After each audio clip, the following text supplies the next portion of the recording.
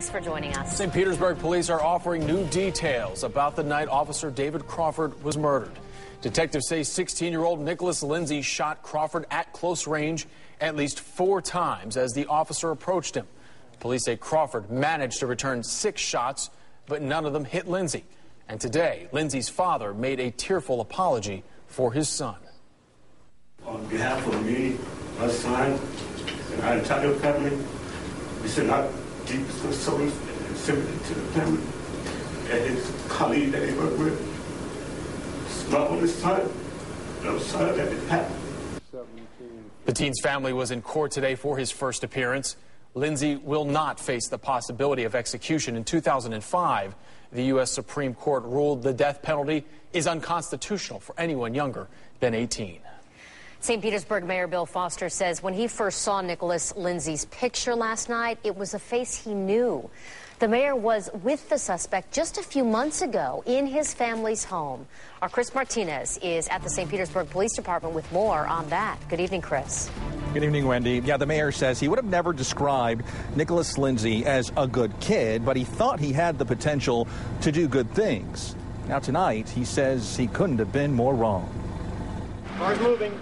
It's hard enough to understand how someone so young can be accused of something so awful.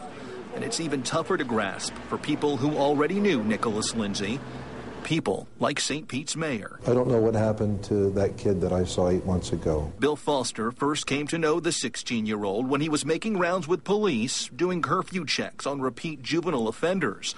And of all the kids he met that night, the mayor says this one was different. He impressed me the most. He had support with the family. He could articulate. He had dreams, goals, visions. He had the most promise. What happened to set Lindsey on such a different path from then just isn't clear. But what detectives say they do know is Lindsey admitted to shooting Officer David Crawford as many as 4 to 5 times. Police say the teen was breaking into a car when Crawford stopped to question him. And when the officer pulled out his notepad, they say Lindsey pulled out a gun. He purchased a firearm on the street about a week ago. He did not wish to let us know who he purchased that firearm from. But Lindsey's mom says her son did tell her how much he spent on that gun, $140.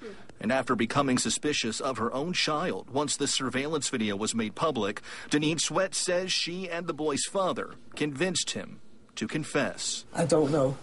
I have a problem with my child going to school. Never this. Never this. Never this. It makes it harder, I think, knowing that we lost a kid, and we did. But he'll have to pay those consequences. And Mayor Foster told me today he did speak with Officer Crawford's family since that arrest. And he says as devastated as they are, of course, relieved that there was an arrest made last night. And he is now hoping that arrest and also Lindsey's confession will help that family start to heal and really help everyone in this city do the same. For Live Tonight in St. Pete, I'm Chris Martinez, ABC Action News.